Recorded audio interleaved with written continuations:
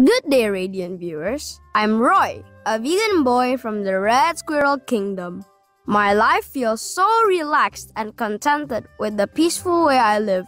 And of course, the compassionate plant-based way is the key to all this.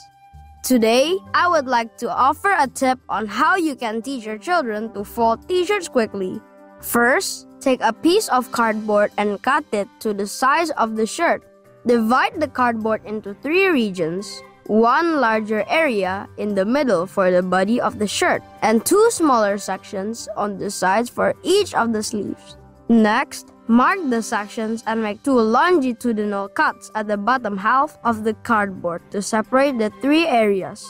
Set the shirt on the cardboard and fold the left side to the middle, the right side to the middle, and lastly the bottom up.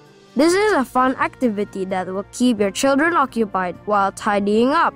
Thank you for tuning in and love you for being veg and going green to save the planet, thus save the world. Our programs offer many languages. Please visit suprememastertv.com/schedule and suprememastertv.com/NWN.